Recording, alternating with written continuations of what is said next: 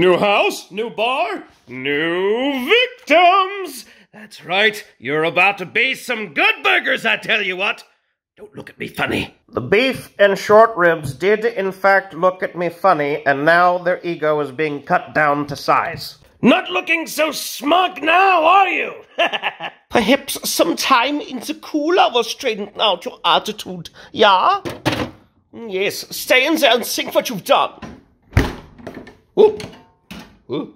All right, that's enough chilling out any longer and we'll miss the ceremony. You don't want to do that now, do you? You too, you lazy bum, get out of there! We are gathered here today to bring Chuck and Rib together in holy matrimony. If there was anyone against this marriage, speak now or forever hold your peace. Whoops. Too late. If that's not a metaphor for marriage, I don't know what is.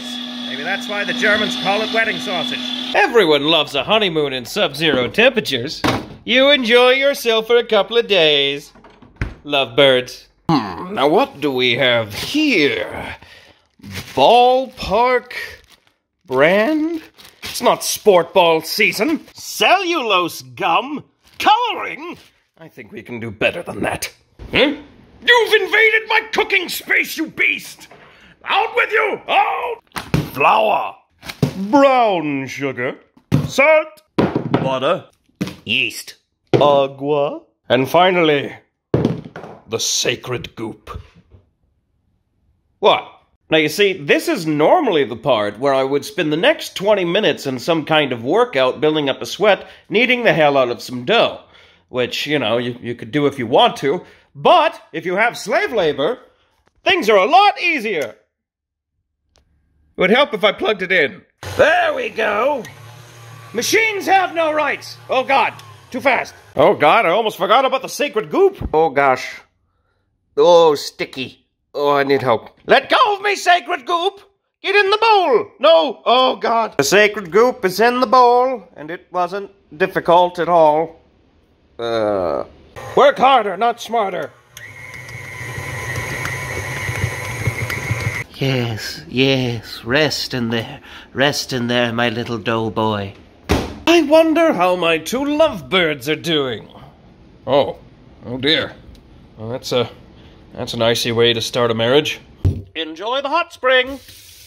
Ooh, took some time to set up. That's a beautiful work surface, though, isn't it? All right, time for your second beating, doughboy. Get over here. Ooh, you got fat. Well, how about that? I started with one big fat doughboy, and now I ended up with 8. And one ugly red-headed stepchild. Into the cooler to think what you've done? Oh. Uh-oh. This, Okay, we're fine. It fits. It fits. It perfectly fits between these shelves. Whew. All right, then. I feel like I'm missing an ingredient, and I don't remember what. Oh, I remember what it was! Poison! I keep them up here with the drinking glasses. Ah, perfect. This'll give them the right kind of bite my doughboys need. Don't forget the ventilation, Jesse. Now I'm ready to practice medicine. All right, measure the chemicals carefully. There we go. Just a little of that magic poison powder. Get that all mixed in. Oh, yes. Just give it the old joker bath. Little bit of chemicals, and all is right with the world. I'm sure their once pillily, sheeny, beautiful shape will even back out when it cooks, right? I think that'll be fine. Now that's the kind of tan I was looking for! Oh yes. I'm gonna let you cool and then slice you in half. You know, as beautiful as this is, I can't help but think that this pretzel twist is missing something. Aha! Of course! Delicious. Finally, the family will reunite. Oh yes. This works. Hello, Maillard, my good friend.